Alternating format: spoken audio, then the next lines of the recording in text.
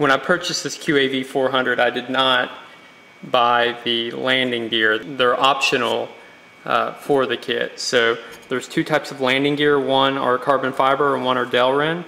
But what I wanted to do was design and 3D print landing gear that go on each arm and kind of slide into place on either one of these crossbars. In this video I want to show my design and then 3D print the landing gear, and we'll put it on, and then I plan on making them available for download from Thingiverse.com. And I've measured the cross arm with the calipers. It's just a little bit over 4 millimeters wide, so I'll make sure to incorporate that into the design. Okay, let's take a quick look at the design in Rhino 3D. I want to talk you through a couple things that I did before I export and print it on the MakerBot. So you'll notice that I just started with a simple square.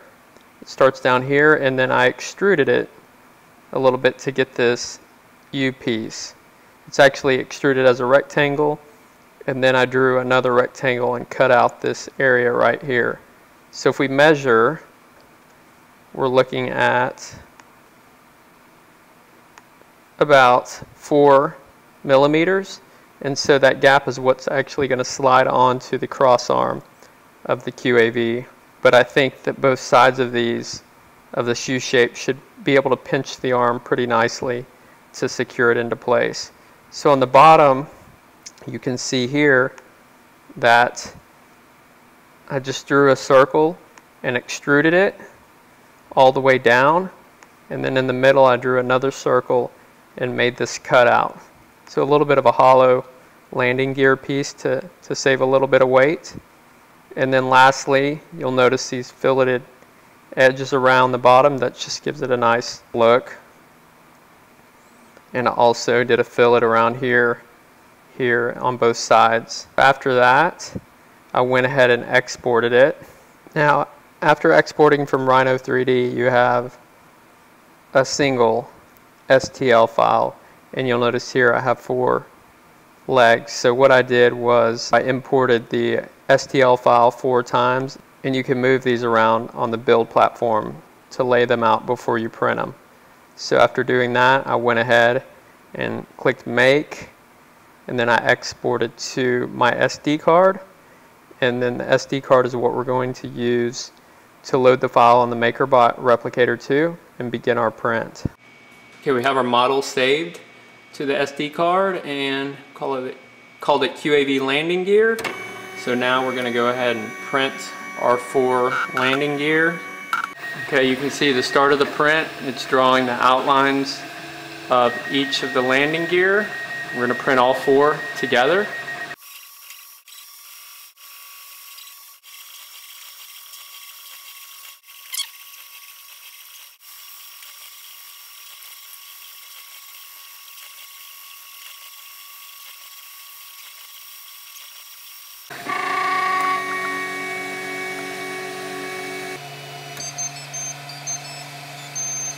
Our legs are ready, 1 hour and 18 minutes. Let me just pull one off and show you guys. This is a translucent type blue. So not my first choice. I'd rather have a black one, but I don't have black PLA at the moment. So you can see kind of a hollow cylinder, and this should slide right on to our QAV cross arm. So let me pull these others off, and then we'll go give these a try. Alright, so this is always the moment of truth when you design something and print it on your 3D printer. So got the QAV400, and I'm going to pull off each one of these arms, and you'll notice these crossbars on our QAV arms. So if you remember, it's about 4 millimeters, and I'm going to just kind of mash these on.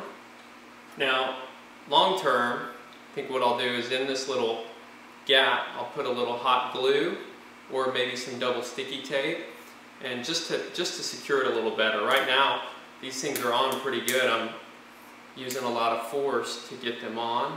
They're fitting nicely. I'll finish the other 2.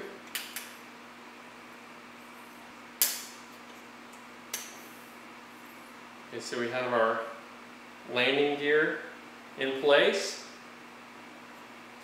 Okay, we're on the bench all mounted. This thing's nice and sturdy. Now here's a shot of the leg clamped onto this cross arm.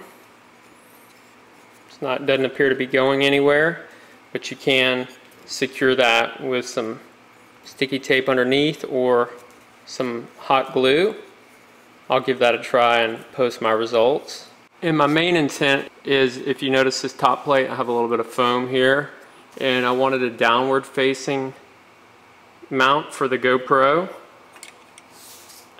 2, and we have about 1 inch of clearance between the ground and the lens. And that's the landing gear I designed. Rhino 3D, printed on the MakerBot in PLA. I'm going to make these files available to download on Thingiverse.com, and you can always, if you don't have a 3D printer, I've done a previous video that talks about MakeXYZ.com. You can definitely check that out and see if you can find someone near you with a 3D printer. So I hope you guys find this useful. If you have any questions or comments, please post them below, and definitely check out GaragePilots.com, where we'll be uploading more 3D printed designs for multirotors. And until next time, thanks for watching.